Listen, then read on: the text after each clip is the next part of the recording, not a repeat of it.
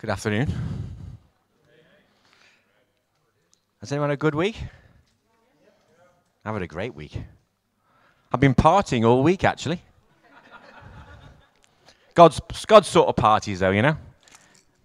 Tuesdays was great, wasn't it, with the discipleship group? We partied then. We partied on Thursday. We even partied last night. And on Wednesday we partied too at the prayer meeting, didn't we? Do you know when it says two or more are gathered? Well, we've got an army going on there on Wednesday, haven't we? I don't know what you're praying for there, Marie, on Wednesday, but it's like nearly up to, was it 20, nearly 30 people on a prayer meeting. That's good. I do need to sort out one issue, though, before we start. It's quite a serious one. I do have to mention it now. That, and it's for the whole church, really, to hear. On Wednesday, it was mentioned that, so I just need to clear this up, that when we started towards the end, and I started dancing, and this dance just needs to clear this little bit up. When I go like this, can I just say I'm dancing in the spirit, imitating the eagle, not what somebody said, which was a pregnant duck. I know it was. Yeah. So I just want to clear that up, really. So have you got your Bibles? Do you really want a banquet on what God's Word says for you today? Because He has got a banquet. That's good thinking. So can we turn to, let's have a look at Esther, the book of Esther, chapter 9. And I'm going to read out verses 1 to 10. Okay.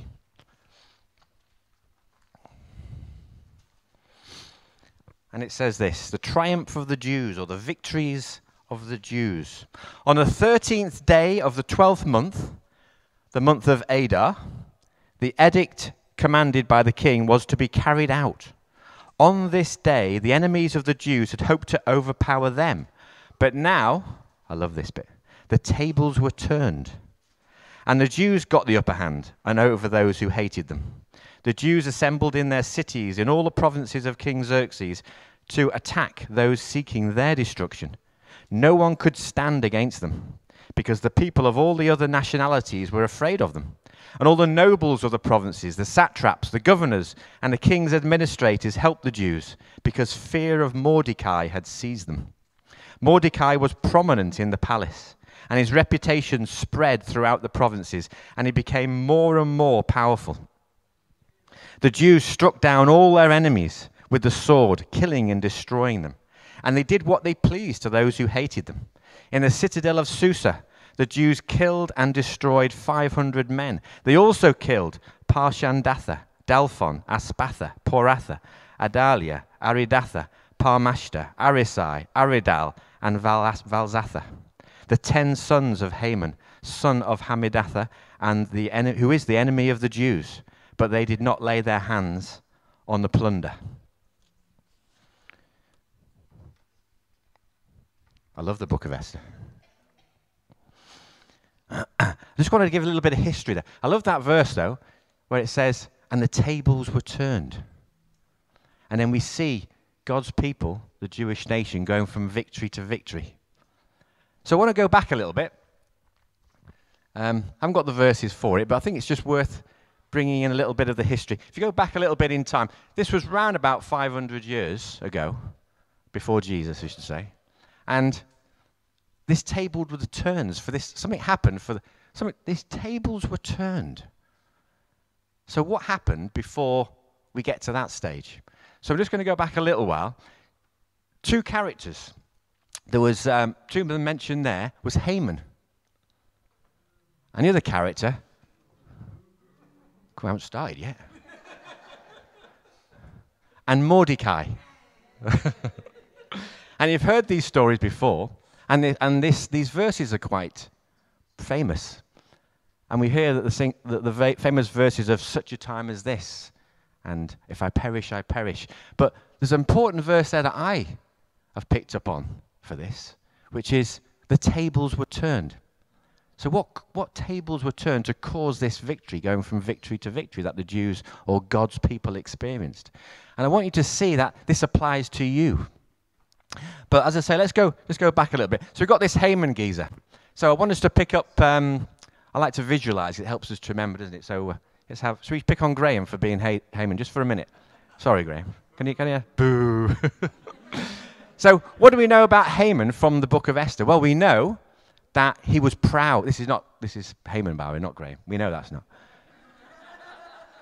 He probably wore the same shirt and just as ugly, but we'll keep to his characteristics for the moment, shall we? That's a beaut. But he was proud. It says in there he was proud. And he wanted everyone to bow down to him. He also wanted top dog. He wanted to be the top person. He wanted people to recognize him. He was the prime minister. Oh, get down there, bud. He was the prime... He wanted to be the top person.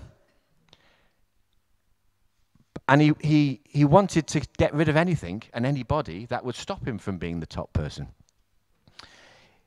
Does it ring any bells?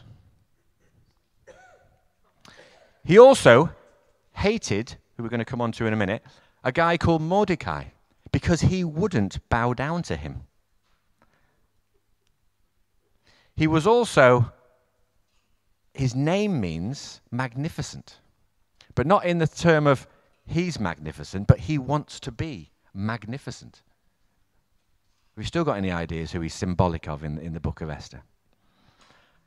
But Mordecai is the other guy. So we'll have Howard now. If that's okay, Howard.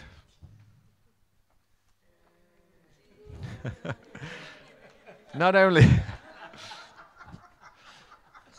only did Haman hate Mordecai because he wouldn't bow down to him, but he set about to kill and destroy him and everything about him. And Mordecai now is a Jew. Much better looking. But he's a Jew. And he refused to bow down to Haman. But Haman hated and wanted to kill and destroy not only not only Mordecai, but all the Jews because of this. But Mordecai was humble. And he actually was the savior of the Jewish nation, along with Esther. Esther performed it, but Mordecai was the savior of the Jewish nation and God's people. And his name also means little man. But as in the meanings of he made himself little. Can you see where I'm going there? Just stay there for 1 second. Because if you read Isaiah 14 and Ezekiel 28, they give amazing pictures of Satan and what happened to him. Satan was the model of perfection, full of wisdom and perfect in beauty. He was in Eden, the Garden of Eden, the garden of God. But he was filled with violence and he sinned. So God drove him in disgrace from his presence. He expelled him. And this is because his heart became proud and corrupt on account of his beauty and because of his splendor or his magnificence. Wow. So I want you to remember that this was what Haman was like. But what was Jesus like? If you look into Philippians verse 2, it says that Jesus humbled himself so much, and being found, Philippians 2:8, if you're writing notes, he says, and being found in appearance of a man, which was humbling in itself, he became obedient to death. He humbled himself to become obedient to death, even death on the cross. Thanks, guys. So we see these two players in action. But what Haman wanted to do, he plotted. He plotted to kill and destroy Mordecai. And he plotted to kill and destroy Mordecai's people, the people of God, the Jewish nation. So he set about and convinced the king, who was held in captive, God's people, to convince him that he was against the king, and asked him to set up a gallows, and he agreed to. A gallows to hang Mordecai on. with the aim of killing him off, and then all the Jewish nation, all the Jewish people. But here's where the tables turned. The king found out that actually Mordecai was on his side, that he was his friend. In fact, he saved his life. And therefore, he didn't want to kill him. But instead he found out that Haman was against him. And that he found out his ways, found out his attitudes, and found out what his plots were. And so instead of Mordecai being hung on the gallows, Haman was hanged on the very gallows that he'd built for Mordecai. Can you see where I'm going? Satan plotted to kill and destroy Jesus and all God's people. But on the cross, on the gallows, and by the way, gallows there is the same terminology for being hung on a pole or hung on a cross. Same wordings, same root meanings. That's interesting, isn't it? That's quite coincidental, isn't it? And so yet, Satan, who plotted Jesus' downfall, on the cross, Jesus was victorious. He turned the tables. And if you want more proof that this is prophetic of that, of this victory on the cross, it was 500 years ago. I believe it was 500 years ago exactly, and 500 years ago to the day, because it was in the Passover month, the month of Nisan. So what we see is that 500 years exactly, 10 Jubilee years, those who are interested in those things, that's interesting too, to the day Jesus turned the tables on Satan. The very thing that Satan plotted against Jesus, and therefore for us, ended up being victorious for us, for Jesus, and for us. The very thing that had for bad, God turned it round for good on that set day. And on that day, not only did Mordecai live and Satan die, not only did Mordecai live and Haman live and Haman die, but we saw Jesus live. And Satan was totally disarmed. The victory was Jesus's. But what does that mean for us? Well, Jesus went down from that cross to the very depths of hell, proclaimed victory on our behalf, and rose again. And when he rose again, he came into life. And all the Jewish nations then, and for us too, we too were given life. The Jewish people in the times of Esther were said, no, the plot to kill them is gone too. We'll let them live. So just as Jesus rose again, we too are allowed to live. We've been given life, and life to the full. When Jesus went down into that dungeon, he declared, I have the victory. I have the victory against anything that the enemy has. He took hold of those keys, the gates of hell. He stormed in there, He stormed in there and declared, victory is mine, rose again, and gave life. And all those who live for Jesus now share in that victory. Hallelujah. Are we getting going yet? Oh, hang on. Are we flying yet? And that's for you.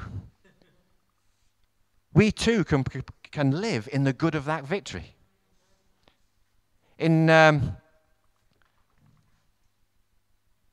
Corinthians 15, it says, if it's up there, should we just turn to that one? 1 Corinthians 15 says, death has been swallowed up in his victory. Where, O death, is your victory? Where, O death, is your sting? And the sting of death is sin. But praise God, he has the victory. We have the victory too through our Lord Jesus Christ. The very thing that was set for bad, Jesus turned it round for good so that we can live. We've been set free and have life. Can you see that? Just as the Jewish nation was saved then to give and receive life, we too, because of the cross, have been given life. and life to the full. And not only that, in Colossians 2:15, it says that because of the cross, I love this verse, and having disarmed the powers and authorities, he then made a public spectacle of them, triumphing them over the cross. I love that. So we too can share in that as well.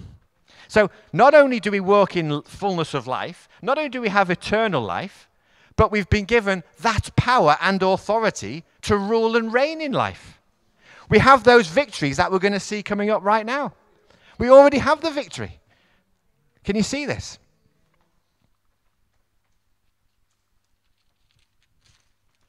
So not only has he given us these things, but he's given everything under the whole spiritual realm to walk in that victory. So let's just turn to these verses again now then, in Esther, and see what happens next. So there we have that the tables were turned.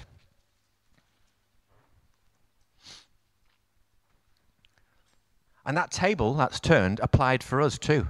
Because we heard this morning, didn't we? When Gilly was talking about new birth. That when we put our faith in the Lord Jesus Christ, we were given new birth. We were given new life. Our slate was not only wiped clean, we heard. We've been given a new slate. Because we are, why is that then? Is that just words? That just to bump us up, make us feel good? No. That's what the Bible tells us. We are a new creation. Everything that was before in your old life, and if you had an old life with stuff in it, that's been wiped clean. That's a new slate is being given. A gift of life in Jesus, a gift of eternal life with all the power and authority, because those power and authorities that were keeping you low, keeping you down, bringing you to death, were totally disarmed at the cross and are made a public spectacle of by Jesus' victory on the cross. That's where we start from. That's where we start from today. Even before we hear another word, let yourselves know who you are. You are a new birth, a new creation, born to live for Jesus, have received eternal life. The kingdom, the death does not apply to you. It's been wiped away from you. Your sin has been washed clean. Do we believe that? Not up here. Do we have that in our hearts? If you have that in your hearts, praise God. Praise him. That's our God. That's what he's done for you.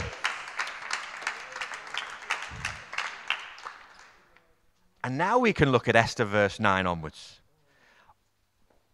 Because we see that there's still work to do. Because if that was the end of it, Mordecai and the Jews, that would be live ever after. When we come to the Lord and we've been baptized, the person who baptized you may as well have kept their foot on your head and you may as well stay under the water. But that didn't happen, did it? Why do we want us to raise up again? Because we've got work to do now. And he's going to show us what that work is. But we need to know who we are first. We need to know what Jesus has done for us. We need to know that the tables have been turned. Oh, I can feel it coming on again. Save that. Okay, so on the 13th day, there's a set day for something. Do you know there's a set day for you to come to the Lord? That day might be right now. Do you know you're sitting here thinking, well, I've come here from a friend. I've come here just to find out what's going on. But actually, you're here for a purpose. And that purpose is your deliverance. Your purpose is to start life with our Lord Savior. And believe you me, we need him. We need him more and more. Also, you're here for deliverance of other stuff, which we'll come on to. So let's find out what they are. So on the 13th day, a set day. And I want you to know that set day is the same terminology as the time had fully come. Do you remember in Galatians 4:4? I think I've said this a few times. In Galatians 4:4 it says, the time had fully come for God to send his only son. He also had a fully time, and a God's appointed time, for Jesus to die on the cross. For him to be buried on the cross. For him to rise again from the cross. This is all very convenient, isn't it? This is all quite lucky. But this is the truth. This is the truth that we live in. We either believe it or we don't. In fact, what we're going to hear is we can do two things. We can either feed the Spirit, and I do this every day, nearly every moment. We have the opportunities to feed the Spirit. Guess what happens to your flesh, though? It starts to die. Or you can feed your flesh. And guess what happens to your spirit? That dies. So even in the small choices, we have opportunities to feed the Spirit and let the flesh take care of itself and die. But let's move on. So, on this day, the enemy... we got Esther up on the TV. Thank you. The tables were turned, and the Jews got the upper hand over those who hated them. In verse 2, no one could stand against them. Do you know no one can stand against us? Those who are in Jesus? What we're hearing here is truth applying to your life. Today is going to be you're going to move out of here today for your dinner, a different person, taking it from there to here. You either believe this applies to you or you don't. Your choice. But this applies to you. Take this in your heart because this is God's gift, God's manna for you today. Please take it because you're going to move out of here changed. So, no one can stand against. Can anyone stand against God's people? Absolutely nobody. Because Satan has been disarmed. Yeah, but you don't know how I feel, Andrew. I feel quite low. Satan has been disarmed. Yeah, but those people over there, they don't really like me. And those Christians, especially some of them in there, they just don't love me. Satan's been disarmed. God is a God of love. And you know, it says, who can be, if God is with us, who can be against us anyway? We don't even have to convince ourselves because it's in this book called the Bible. That's very handy. So, do we want to believe what our thinking is saying, our mind, our flesh, or do we believe what God's word says? I believe I'm going to believe this, because this is the truth. This is Jesus. Jesus is the truth. He is the word. He's the word become flesh. Then it goes on. And all the other nationalities, and all were afraid of them. Is that bravado?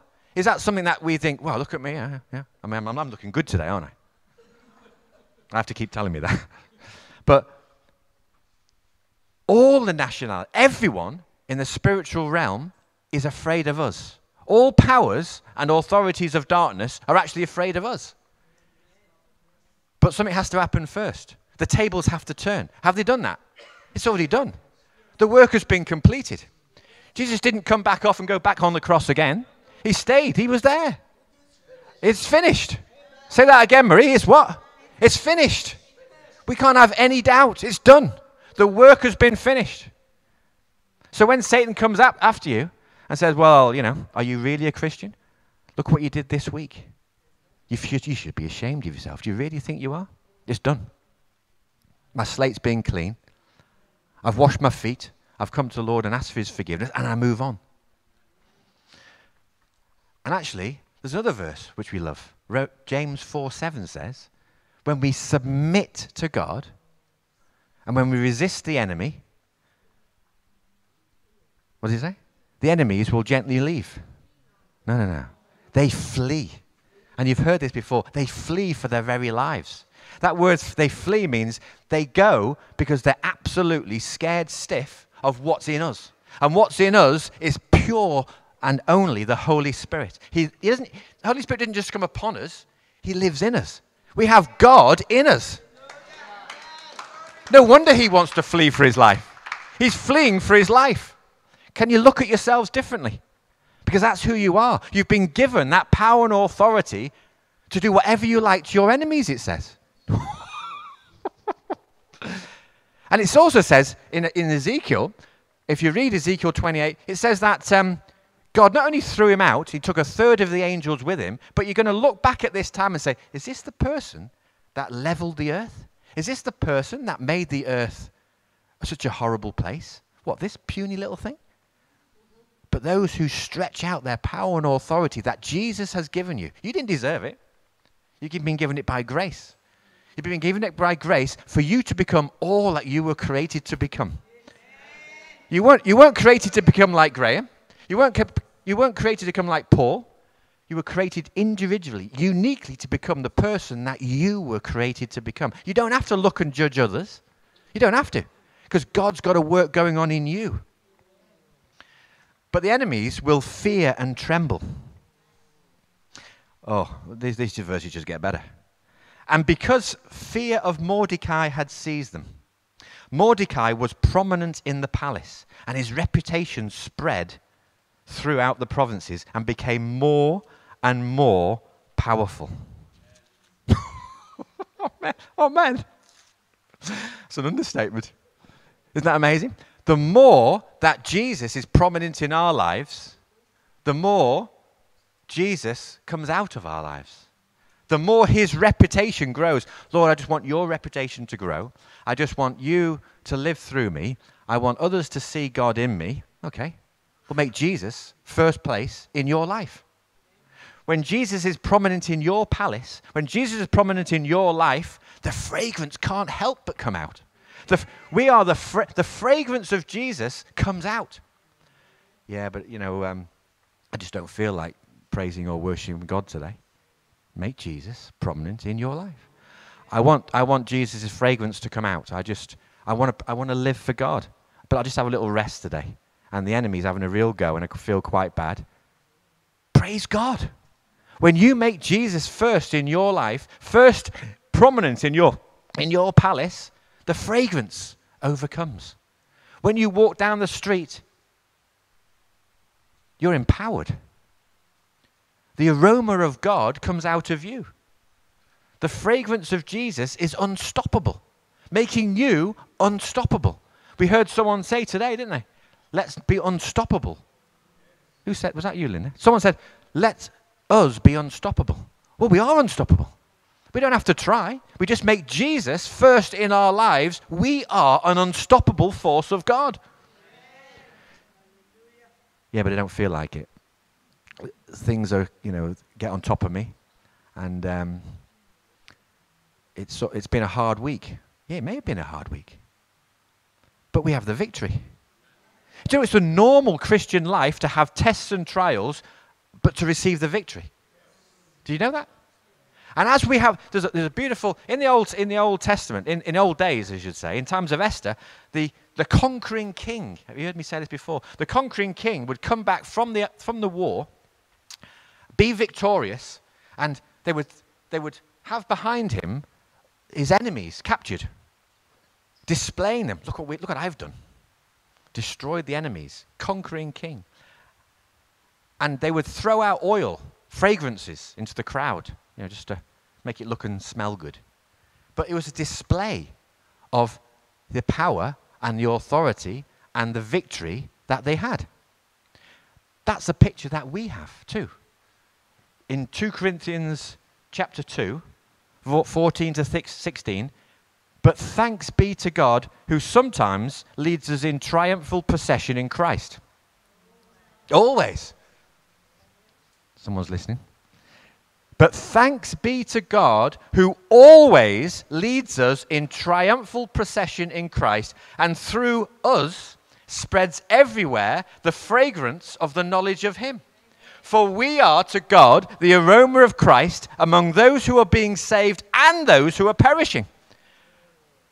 So we're the aroma of God. When we put Christ first in the palace, our beings, the fragrance pours out of us. Have you ever been with people who just smell Jesus, don't they? They just exude God's love. They're just fruit. They're like, the Bible calls them like an apple, crisp and light and refreshing. Have you ever met people who are like that? That's because the aroma of Christ is flowing through them. They're taking captive the enemy and displaying it for all to see. That's us. So we too can parade the enemy. We too have that victory. Always we can have that victory. Let's move on. I think we should finish there, enough really. That's pretty good, isn't it, so far? Should we carry on, though, a little bit more? What are we looking at? Oh, Esther, that's it.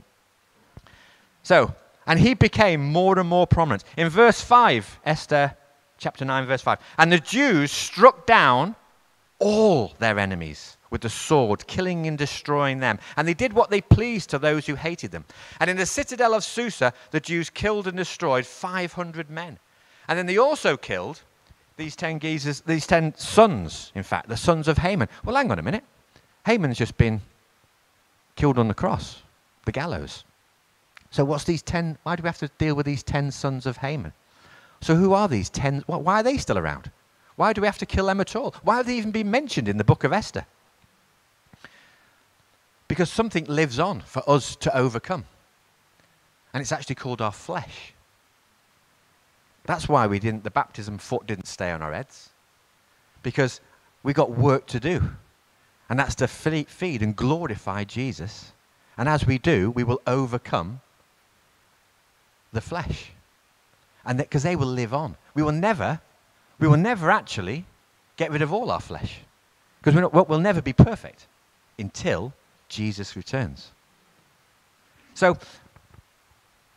and actually, if you look up the word flesh, it actually means one word. It means self.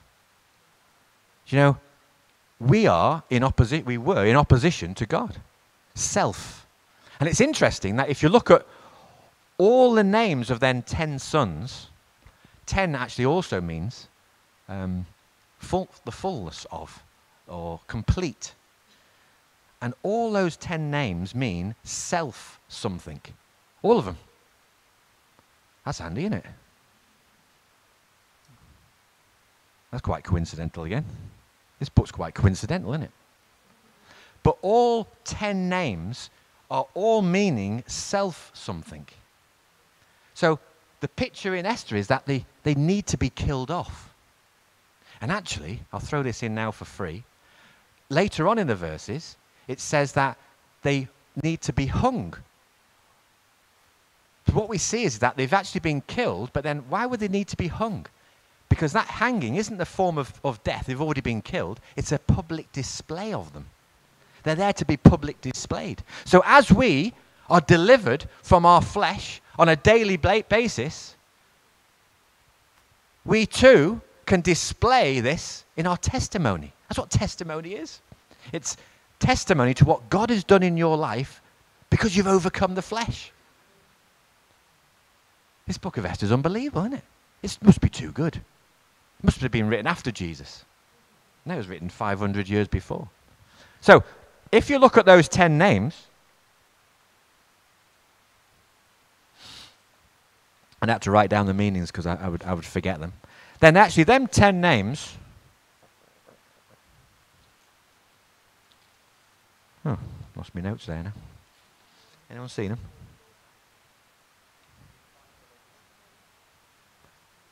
Oh. Just hang on one sec while I look at my notes there. No, that's not it now. I kicked them somewhere.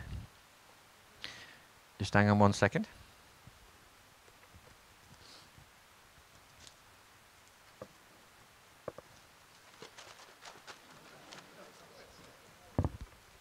Oh, here they are. Okay. So then those 10 sons of Haman all mean self something. This is where you guys come in now. Because I want to read these 10 meanings of. And I believe, well, I believe that these 10, which is the fullness, every one of us who has flesh in them, which we all have some of these in us. This is like the complete list. Parshandatha means curious self. So I want the Holy Spirit. Holy Spirit, just blow across your garden right now and just touch people where they need to receive deliverance from these things. Curious self. So Parshandatha means, which has to be killed off, nosy or gossip. It involves you being involved in things where you don't need to be. You whisper in people's ears. You gossip. You actually, physical signs are you judge people. Dalphon means weeping self. which means self-pity. It's like, woe is me. Nobody loves me. Nobody rings me when I'm feeling down. All these problems that I have and nobody helps me. It's a self-pity. And you actually become very negative. The third one, aspatha, means enticing self. You're easily enticed by things. You may have lots of magazines of material stuff. Not these are all wrong, but if it's what the Holy Spirit brings to you. Or you may have videos. You may be lazy. You may have excuses or not being included in activities in the church or with God. You may also feel quite depressed because you go on highs and lows. But enticing self. Poratha means generous self. That means self-indulgent, ignorant of the needs of others. In fact, ignorant of the needs of others, full stop. You're generous to self, but miserly towards everyone and everything. You give as little as you can get away with. Whether that be in your tithing, your tipping, you're contributing to things, and you're consistently thinking about money. Adalia means pride or weak self. It means self-exalted,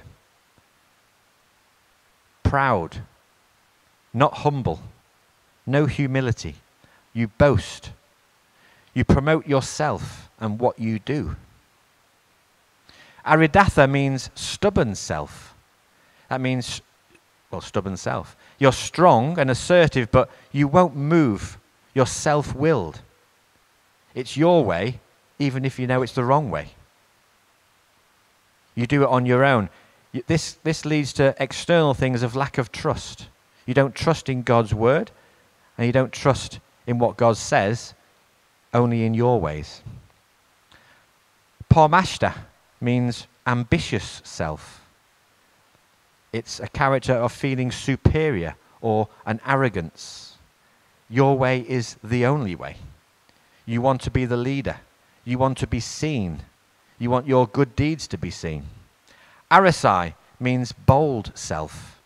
You're very bold, but in the way of being pushy, ignorant of other people's feelings. They're sort of like loud and in your face, and they make you feel uncomfortable. Aradai means dignified self. You're proud. You're superior. You think you're superior, regardless of others. And you have a lack of love, a lack of care, thoughtlessness. And finally, Vyazatha, pure self, self-righteous. You believe that we can be righteous through our own self and our own works and through our own efforts. These will lead to things like being frustrated or burnt out, no peace or restlessness, a fearfulness even, an insecurity, and again you have ups and downs. These are the things that Jesus has set a day for you to overcome, because they're in you. One of those means you'll hear the word of God, because you're stubborn, you think he doesn't apply to you. Let me tell you now, they apply to me and to you. And he set a day for you to overcome those. And one of those days is right now. Because he set a day for you to hear this word. Despite people not thinking that this is the word for today, it is. He wants you to bring that. He wanted me to bring you this. And this is so that you can see who you are in Christ, see what he has set for you, and see that and know that you are an overcomer. He's given you everything you need to overcome. He will not put you in any position where you can't overcome it. Take that as truth first. But also take truth that when he convicts you, it's not because he just wants you to feel painful for a few minutes. It's to help you to cut those cords. He will place in you people and circumstances to help these things in you so that you can see for yourself where your flesh is. Because the flesh is painful. When you if I went and pinched Linda really hard, should I go and do it? No. If I really pinched Linda really, it'll be painful. And the flesh, your flesh is the same. No! Your flesh screams out, please feed me. But your Holy Spirit says, glorify Jesus. Know that you are an overcomer. Know that overcoming is the only way to become all that God created you to become. So what I'm going to do, I'm going to pray. And you don't have to, you just stay where you are, but I want you to just focus on Jesus. And as I read these names out again, turn from them. Repent of those. Know that your deliverance is near. He set a day for them. And know also that he will forgive you. And when he forgives you, and you come through the other side of that mountain, you're in a higher place. A place more intimate with the Lord. Father, just pray right.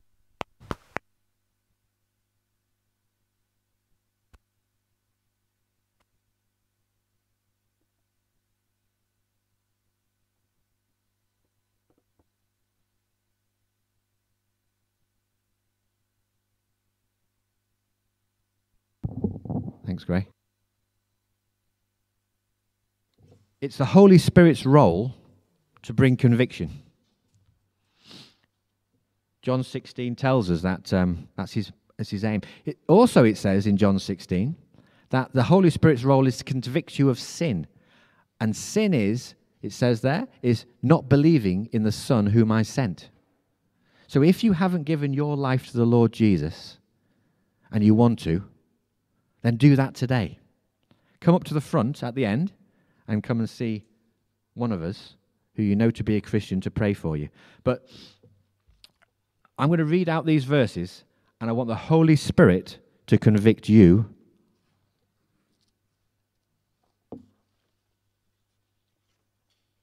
only. So if the Holy Spirit's bringing to you parshandatha, nosy gossip, repent and turn away.